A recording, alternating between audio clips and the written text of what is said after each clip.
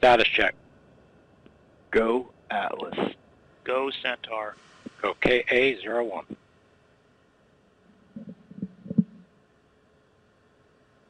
T-minus 10, 9, 8, 7, 6, 5, 4, 3. We have ignition, 2, 1. Ignition and full thrust. 5 good SRBs. And liftoff of the United Launch Alliance Atlas V rocket, carrying satellites for Amazon's Project Kuiper internet constellation, marking the start of a new chapter in low Earth orbit satellite connectivity. You is now on closed loop control.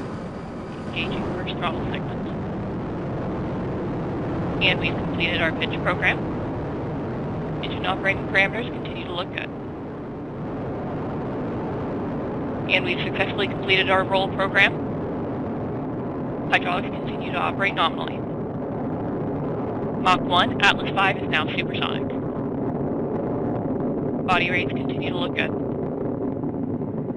Engine continues to operate as expected. Throttling back up. You are hearing Sarah Bailey Glasgow providing launch vehicle ascent data. We are now 7 miles in altitude, moving at 1,700 miles an hour. Now passing 1 minute into flight. Vehicle continues to pass through the center of the rain track as expected. SRBs continue to operate nominally. Throttling down, engine continues to burn as expected. Body rates continue to look good. Vehicle is now 1/2 of its liftoff weight. Max Q passing through maximum dynamic pressure.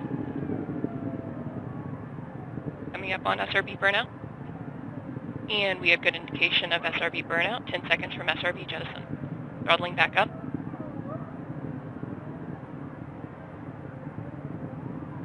And we have good indication of jettison of all 5 SRBs. Engine continues to burn normally.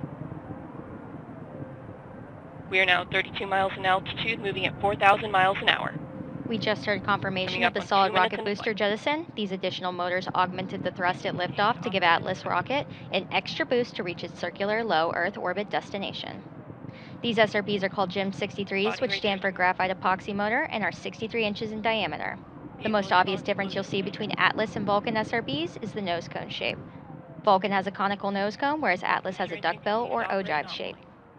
We're coming up here on our next mission event, jettison of the payload fairing. Let's listen in to Sarah. Continues to move down the center of the range track and is moving at 5,300 miles an hour.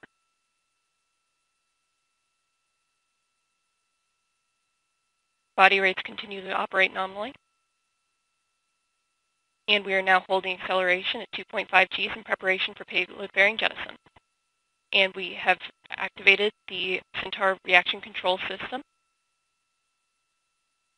And we have passed the Kármán line. We have exited Earth's atmosphere. Vehicle is now 1/4 of its liftoff weight. And we have good indication of payload fairing jettison. And good indication of CFLR deck jettison. Engine continues to operate as expected. Flight commentator Sarah Bailey Glasgow just called out confirmation of payload fairing jettison. The composite fairing protects the spacecraft as it pushes through the harshest parts of the atmosphere. Next, we'll hear callouts for cutoff of the Atlas first stage engine and separation of the booster stage, followed by ignition of ULA Centaur's second stage. These events occur when the first stage has escaped Earth's atmosphere, getting above the Kármán line and into space. The Centaur upper stage, with the Kuiper satellites attached, then takes over on a trajectory to a precise location in space. Let's listen in as we approach these milestones. Body rates are smooth. Hydraulics continue to look good. 30 seconds to pico. Boost phase chill down in progress. Temperatures are operating as expected. PU has gone to open loop control as expected.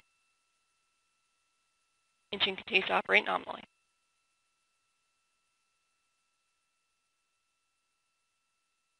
And we've completed boost phase chill down as expected.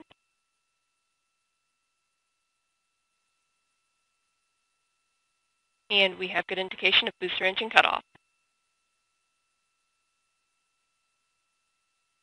And we have good indication of Centaur separation. Restart on fuel and locks, good staging.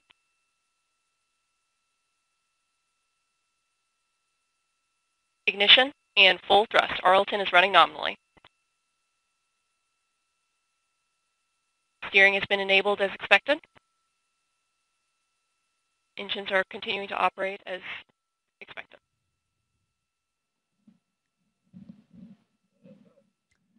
This is Atlas Mission Control at T+5 minutes.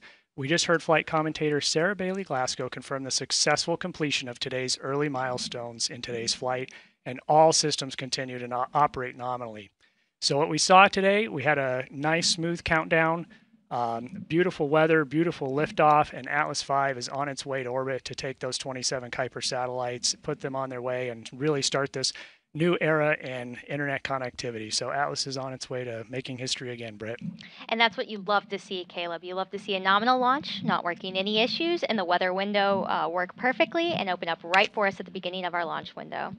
So as we wrap up today's live coverage, we wanted to say thank you to all of you who have tuned in on today's flight and remind everybody that for more information about ULA and the Atlas V rocket, please visit ulalaunch.com and subscribe to our ULA Launch YouTube channel. And before we sign off, let's take one last look at today's liftoff. T-minus 10, 9, 8, 7, 6, 5, 4, 3. We have ignition, 2, 1. Ignition and full thrust. 5 good SRBs. And liftoff of the United Launch Alliance Atlas V rocket, carrying satellites for Amazon's Project Kuiper internet constellation, marking the start of a new chapter in low Earth orbit satellite connectivity. View is now on closed loop control. Engaging first throttle segment.